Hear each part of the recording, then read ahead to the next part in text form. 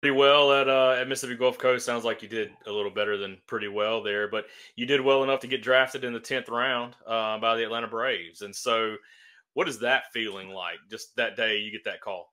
Oh man, we were all on our front porch at the house, and my whole family was out there. And uh, Smoke Laval was the area scout that scouted me, and he'd come and watch me in junior college. And every time he'd see me, he's like, "Man, you're my guy. You're my guy. Like, I'm going to pick you." And uh, first day went by, didn't get the call. Second day of draft day, Smoke called me. He was like, "Man, we're going to take you in the 10th round. You gonna come on with us?" I was like, "I've always been, a Braves fan my entire life." I was like, "Heck yeah, y'all sign me, and I'm going to be there." And so my family was pumped. Uh, they flew us out to Atlanta, and they put us in one of the booths up top and got me to sign all my signatures and stuff like that.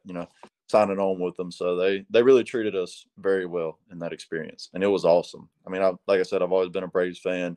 Chipper Jones used to be my guy growing up. I used to love watching him, and it it still is. I mean, I'm still very blessed to be with the Braves.